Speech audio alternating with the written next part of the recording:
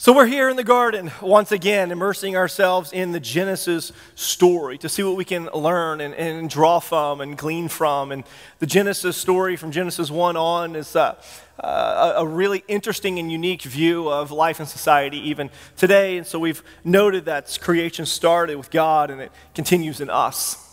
We've noted that sin entered through man's choices, but God redeems us through Jesus Christ. We recognize that work is a part of God's design for us.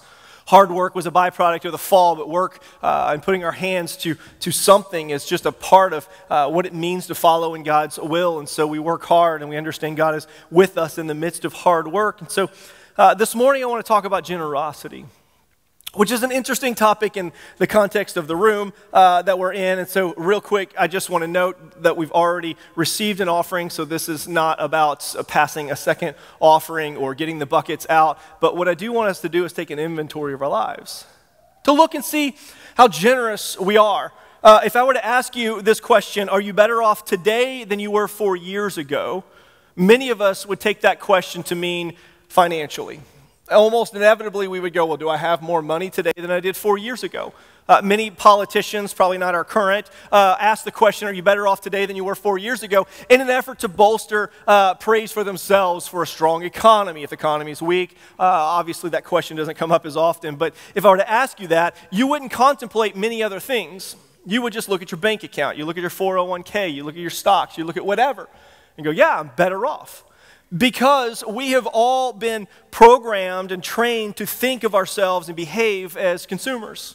And in fact, we are known by what we purchase. If we were to stop spending, society as we know it would come to a halt. We would not see things perpetuate. We measure our success and the success of our nation based on per capita income and GDP, and we are what we buy. And so we know this, we've been taught this, programmed to believe this, and so we willingly take part in the purchasing and consuming cycle. And if we stopped, we know that things would collapse, and so we just consistently take part in owning more, buying more, purchasing more, and we're invited to consume. And the problem in an environment like that is we often think that greed is the opposite of poverty. But greed is not the opposite of poverty. The opposite of greed is not poverty, it's generosity. And when Christ calls us, he calls us to be generous. And it ends up being the antidote to consumerism and to greed. That we have been called to be generous, open-handed people. And the first story that explains this generosity in the Bible is the story of Cain and Abel. In Genesis 4:1, it says, Adam was intimate with his wife Eve, and she conceived and gave birth to Cain. She said, I have had a male child with the Lord's help. And then she also gave birth to his brother Abel. Now Abel became a shepherd of the flocks, but Cain, he worked the ground. In the course of time, Cain presented some of the land's produce as an offering to the Lord. And Abel also presented an offering, some of the firstborn of his flock and their fat portions. The Lord had regard for Abel and his offering, but he did not have regard for Cain and his offering. Cain was furious and he looked despondent.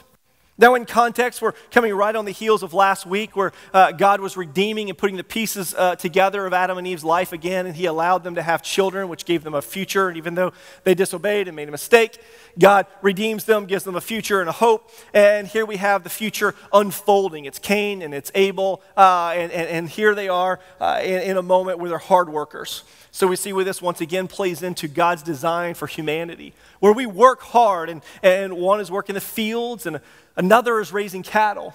And this is hard work. They're tilling the ground, which we know has been, through the curse, has been hard. And so we know this is difficult, and yet we find that Cain and Abel are both willing to give something to the Lord. Both of them in Scripture are presenting an offering to the Lord. They knew that this was an opportunity and a responsibility, and so Cain's sacrifice is presented in the text with not a lot of information. It merely says he gave some of the land's produce as an offering to the Lord, which sounds fine. I mean, he was raising a garden, and he gave some of the produce to the Lord. He has all of this food, the yield from his hard work, and he chose to give a portion of it to God, which is exciting. And we think this is fascinating, and Cain showed up and he gave something. And in the context of our modern society, we would probably celebrate this. Well, he gave something. He was obedient in his giving, and so he was generous to a point, and so at least he gave something. Something's better than nothing, and nothing is not okay, and so he gave something. He contributed. But Abel's offering is where we end up finding the problem with Cain's offering. Abel, it says, gave some of the firstborn of his flock and their fat portions.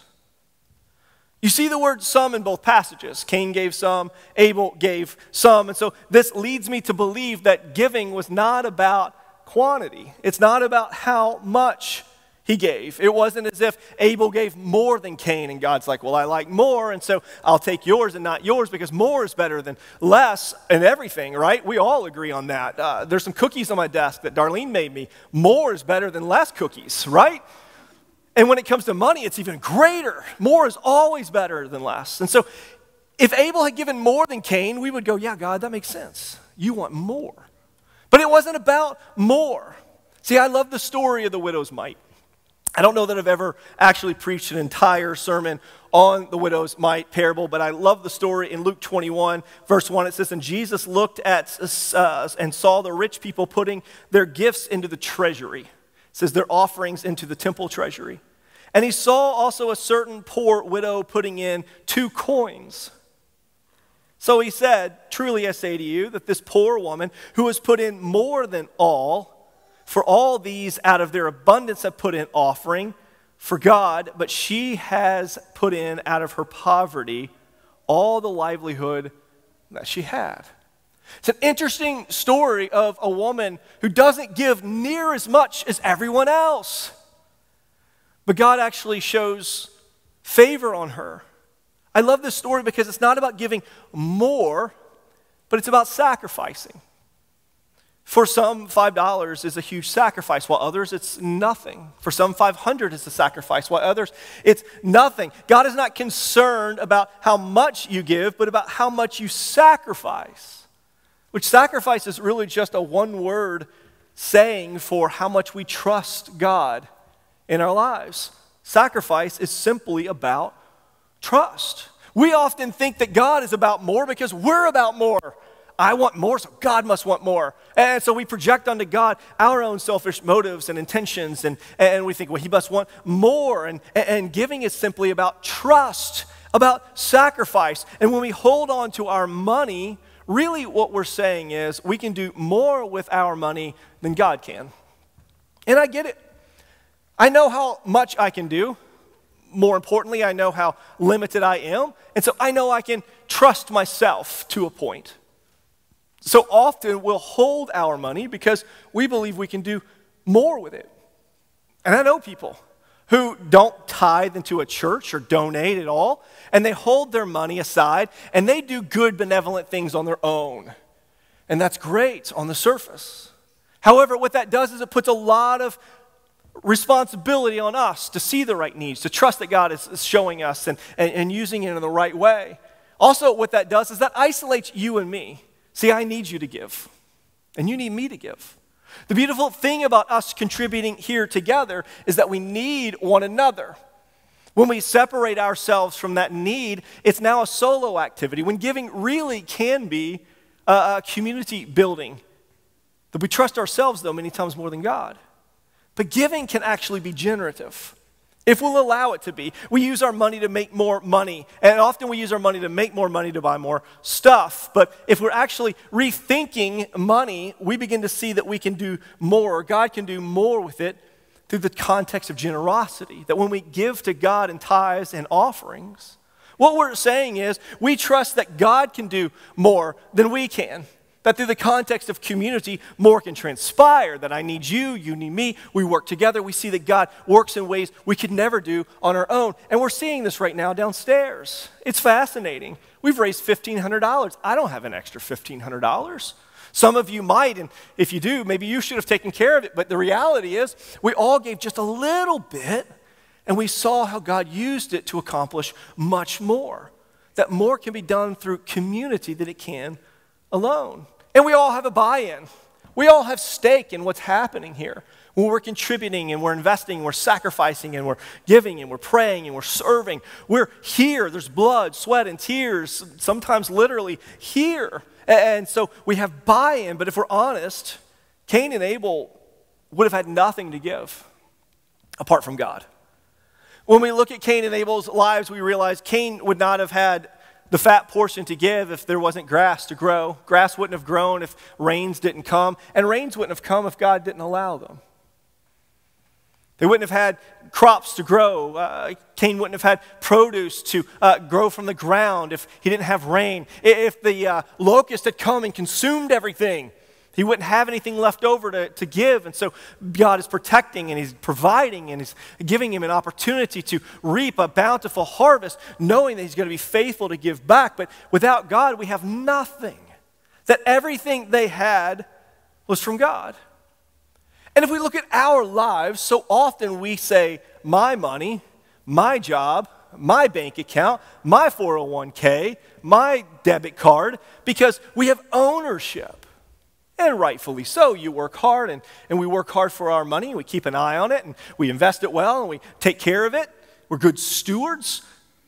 But we still think it's ours. Yet, you wouldn't be able to go to work if it weren't for breath in your lungs. You wouldn't be able to create and dream and imagine if it weren't for God. That God gives us the ability to do all things.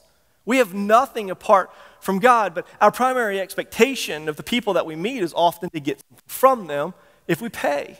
So I buy merchandise from a store so that I can have it. I get health care from a physician. I get legal power from an attorney. So what do I get from God? What does God give me?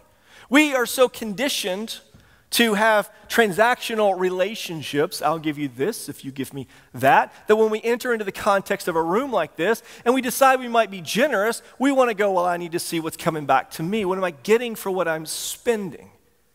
And if we look at our lives and we realize everything that we have is God's, that God gave us first, God gave you breath in your lungs before you even decided if you were going to be generous or not. God gave you form and shape and muscles and creative capacity to dream and imagine and build and earn for yourself before you even had the opportunity to decide if you'd be obedient in tithing. God gave first. He gave presupposing that we would be generous, that we do the work, but God gives us the ability. For everything that we have is from God's. Therefore, everything that we have is God's and is no longer ours. And so when we say it's my money, it's really God's money. He's just asking for a portion of it back in trust and obedience. That's the interesting way that God has designed and created for us to live, is that he knows that greed is going to be crouching at the door, that the sin of wanting more and holding and hoarding was going to be right there. So from the beginning of time, he institutes the opportunity for us to not see everything as ours, but to see it all as his. The tithe was implied with Cain and Abel, revealing to Abraham, established in the law of Moses, but is still revealed to us today. That the tithe is still relevant. In Deuteronomy 14, it says, each year you are to set a tenth of all the produce grown in your field. We find in Deuteronomy that the opportunity to tithe is being set up. The system is being put in place. Other versions say set a tenth or a tithe, which is the same interchangeable word. Tithe means tenth. The tithe was instituted originally to support the Levites, who had no tribal allocation of land. They were somewhat nomads, but the Levites were set apart to take care of the spiritual and educational responsibilities of the people. Their work was physically necessary to help meet needs, to take care of the widow and the foreigner and the lost and the destitute. They were doing the Lord's work, and under the new covenant, the tithe continues to support the Lord's work. We see in Deuteronomy it was supporting the Lord's work. We see today that's what it does through missionaries and through ministries and through churches and organizations. We give here because what's happening here matters. And if you're here and you believe in what God is doing, then you have a responsibility too to be generous, to see that God will take what's happening here and spread the gospel further. The place that you are is the place you're being fed. It's called the storehouse. And many times we don't think we can be generous and give 10%. And I was having a conversation with someone after first service, and they said, I'm so thankful that when I was very young, I started giving 10% of my income because I started learning to live on 90%. If you've never given 10%, carving out 10% is hard. And it might be more difficult now than ever, where everything is more expensive. And so it is challenging. And so I encourage you to start somewhere. that God honors our efforts. He wants to move us towards total obedience, but he honors our efforts where we start. But the beautiful thing about the tithe is that it's a percentage.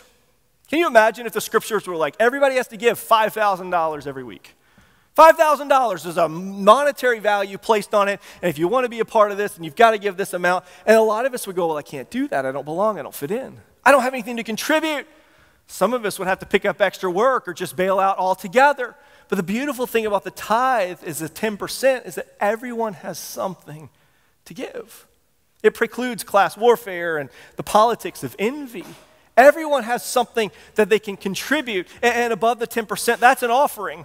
And that's what we've been doing for the downstairs lately, is we've been receiving an extra amount to go down, which if tithing requires sacrifice, an offering requires a greater sacrifice.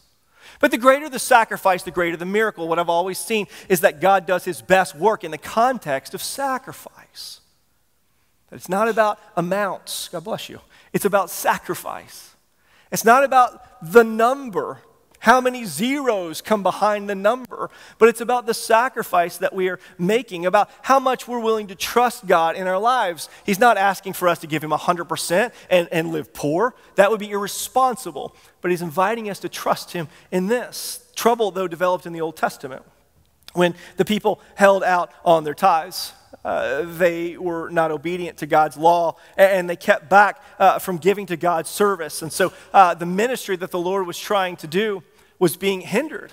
What God wanted to create and do was being halted, or it had a ceiling that when we don't tithe, we reduce ministry of Christ down to what we're willing to give. So if we have $100, there's no way to work it out. We only have $100. And we trust that God will provide, and he does.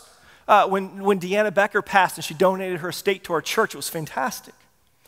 We were able to have a nice financial boost, but it doesn't mean that we don't still give on a regular basis. Deanna's sacrifice and her generosity doesn't mean we don't sacrifice and we don't become generous. And when we don't tithe, the ministry is reduced, and a fundamental principle is at work where we only work with what we have. And we know God's unlimited resources, but God does his best work through you and me. And as we're generous in allowing God to work through us, we see that God starts to do something remarkable. In Malachi, though, they weren't giving of their tithes, and so we find this, and I don't like infusing this into this message. However, I'll explain in verse 8, Malachi 3, will you rob me? God is saying, will you rob God? Yet you were robbing me. You ask, how do we rob you? By not making the payments of the tenth and the contributions. You are suffering under a curse, yet you, the whole nation, are still robbing me. Growing up, this was always the verse that was preached for the tithe Sunday. And I didn't like it because it always felt like a threat. I don't know if you read that like a threat, but I felt like it was a threat when I was reading it. It's like, hey, you're robbing me, and you're under a curse now. And it always felt like God was just mad. But I was reading this week, and I saw it in a different way for some reason. If we were all standing in the middle of the street, Washington Avenue, and one of you didn't say, hey guys, we should probably get out of the street or we're going to get hit by a car, you would be a terrible friend. One of us has to step up and say what everyone probably needs to know, that God isn't making a threat. He's giving a warning. Hey, you're not doing what I've asked you to do. And with that comes the consequence of this curse. And many believe the curse was that it wasn't raining and that pests were coming to eat their crops. And God's saying, if you'll just stop robbing me, all of a sudden you'll find that things change dramatically. It was a warning. It wasn't a threat. It was a warning because God loves us so much, he warns us. But he doesn't just warn us. Furthermore, God gives us a promise. And I love throughout Genesis we find this principle at place, where God keeps warning and punishing, but he also rewards and he blesses. And in Malachi 3:10, it says, bring the full tenth into the storehouse, so that there may be food in my house. He says, test me in this way, says the Lord of hosts. See if I will not open the floodgates of heaven and pour out a blessing for you without measure. I will rebuke the devourer for you, so that it will not ruin the produce of your land, and your vine and your field will not fail to produce fruit, says the Lord of hosts. Then all the nations will consider you fortunate, for you will be a delightful land, says the Lord of hosts. God gives a promise. God says, I'm going to open up the floodgates. Many people believe because it hadn't been raining, he was going to open up heaven and rain was going to come. It was going to flood the earth, and it was going to allow crops to grow and animals to be able to drink. He says, I'm going to rebuke the devourer that's coming to eat your crops. Locusts are coming, and they're devouring everything, and I'm going to put them at bay. I'm going to protect you, and I'm going to provide for you exactly what you need. And then more. We don't know what God's blessings look like. Now, some people try to put God's blessings on there, and they say, well, if you'll just give, God's going to give you a whole lot more, and you're going to get rich and famous, and it's going to go well for you. And I'm not promising you that. I am promising you, though, that God will provide for you exactly what you need in the moment you need it if we'll be obedient and we'll walk in his word. And they didn't have the things they needed, and God provided the things once they were in alignment with him. They were obedient. But if we go back and we look at Cain, he wasn't willing to make the sacrifice. Not fully. He showed up and he brought something. And this choice of his led to other compromises in his life, which led to greater sin. Which is exactly how things work. When we make compromises and we shortcut in certain areas, it leads to other compromises and other shortcuts. And yet God calls us to sacrifice. So what did Cain and Abel give? We look and it says Cain presented some of the land's produce as an offering to the Lord. And Abel also presented an offering, some of the firstborn of his flock and other fat portions. Both are giving some, but Abel is where we understand what Cain went wrong. Giving of the firstborn is trust, saying that God comes first. When you sacrifice the firstborn calf, you're trusting there's going to be a second calf. In fact, if you need that calf to grow in order to eat, sacrificing that calf becomes very compromising long term if another one doesn't come along. By giving of the firstborn, what he was saying was, I trust that God is going to provide more for me in the future. We're so content with holding on to what we have. We have no idea what God wants to give us in the future. And yet if we'll let go of what we have and give to God, not just randomly or aimlessly, but give to God, we'll find that God creates a stronger and better future for us. So giving of the firstborn says, God, I trust you for more. I trust that you're going to keep on providing, that this is not all there is. And that's such a hard place to come to. But God keeps consistently reminding us he's in control. Giving the fat portion says that God deserves the absolute best. He deserves the best. Not leftovers, not we'll see if I can get by and I'll give after that. God deserves the first and he deserves the best. Abel was giving the first and the best of what he had to God because he trusted that God was worth it and he would provide more. But many of us don't want to give what we have because we're afraid there's nothing coming behind that. I can't sacrifice this, I can't give that because I don't know what's going to happen. Cain, by contrast, was merely giving what was left over. He knows he needs to give something, but it's giving out of mere obligation and nothing more. No love or humility or passion or joy. He's just merely giving. And in Genesis 4:6 it says, then the Lord said to Cain, why are you furious? Why do you look despondent? If you do what is right, won't you be accepted? God gives Cain another chance. And this is a reoccurring theme throughout the scripture, but specifically in Genesis, where God gives us a chance after chance after chance after chance. He gives him another chance to make things right. He gives him a second chance to give to him something that will be acceptable. He's encouraging him to change his heart, to change his attitude, to humble himself, and to be obedient to God. God isn't done with Cain, and he isn't done with us. He keeps giving us opportunities. And giving to God is less about actions, and it's more about heart motivation. What's the motivation behind it? Is it to try to twist God's arm, manipulate God, and get what we need from him? Is it to try to butter him up? Is it to try to control God? I'm giving to you, and you're not giving me anything back. All of our exchanges are consistently looked at as what am I going to get for what I give? And so what we do so often is, God, when I've done this, when are you going to do for me? That our heart's motivation should be to live in obedience to God.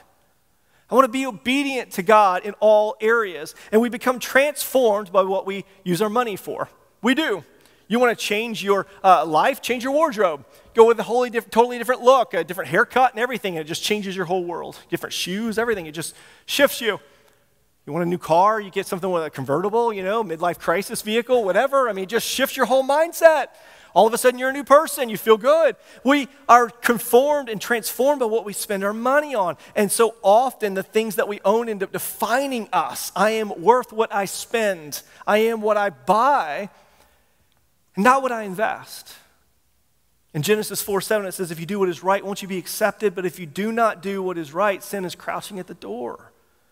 Its desire is for you, but you have to rule over it. There's effort and emphasis put back on us, where sin is at the door, but you have to rule over it. You have to rule over the sin. God is asking a very honest question. If you just do what is right, won't you be accepted? We know that's the case through Scripture, that if I do not give to God my best with my best intentions, sin is waiting, and the sin of greed or laziness or the lust for more, the sin of being a consumer, it's just waiting. The temptation is there, and if we don't rule over it, then we'll fall to greed. We all have those sinful desires, but we have to rule over it. For Cain, his heart was corrupt, and out of corrupt heart came corrupt actions. And in Genesis 4:8, it says, Cain said to his brother Abel, let's go out into the field. And while they were in the field, Cain attacked his brother Abel, and he killed him. And the Lord said to Cain, where is your brother Abel? I don't know, he replied. Am I my brother's guardian? Now, I'm not saying that if you don't live generously, you're going to murder someone. I want to make very clear that that is not the parallel that I'm trying to draw. I'm not saying that hopefully, ideally, none of you have and or will ever become murderers. And so I don't want to say that. What I do want to say very clearly, though, is if we compromise in one area, it leads to compromises in other areas. And even though ideally we won't become murderers, we will find ways to compromise in other areas. And what God is wanting us to do is to be obedient in all areas. That's the pursuit of holiness. That's what it looks like for us to be holy people, not compromising in any area. But if God knew Cain was going to be upset, if God knew in his infinite wisdom that he was going to kill Abel, why didn't he just accept his offering? Why wouldn't he just go, well, you know what, at least you tried. You showed up, man, you brought some produce, and I don't really like that. That's not the first or the best, but hey, you gave it an effort, right? So we love giving credit for efforts here in our modern society. So there you go, A for effort. And if you look at the Old Testament, you see that this set off a chain reaction of terrible events, of constant problems that still plague us today. And God could have stopped all of this if he had just accepted Cain's offering, except God knew that if he accepted Cain's offering, he would be setting the precedence for accepting anything less than the best. God knew he would be encouraging a habit of giving something less than our best. And God was setting things up for Jesus. Everything points us to the coming of Jesus and points to the arrival of Jesus in Scripture. God was setting us up to say, you can only come to me one way, and that's through Jesus. If he had accepted Cain's offering, he would have said, well, you can come to me any other way, and I don't care how often or when or whatever. You can just come to me anytime. And God's saying, very beginning of time, no, you come to me in one way, that we don't get to just come to God by any other means. But the beautiful thing about the tithe is that this is the only place in Scripture where God says, test me in this. He just says, test me. This is a real low. It's not like, hey, you test me. It's like, hey, just try it. See if I'm not obedient. See if I won't bless you. See if things won't change for you. Just test me in this. But here's what I know is generosity is not confined to this room. But it starts here. If we can't be generous with God, we'll never be generous with anyone outside the context of church. It starts here. And it's not just money, it's time, it's energy, it's effort, it's love, it's compassion, it's grace, it's mercy. How are we treating one another? Are we sending cards and texts and encouraging people? Are we finding people in the grocery store and letting them know they're loved by God? Like there's a lot of ways that we're generous, a lot of areas in our lives where we become stingy or greedy. But specifically this morning we're talking about money, and so the question that I want to leave with is what's in your hand? What are you holding on to? You can hang on to it and see what you can do with it. Or we can give it to God and see what he wants to do with it.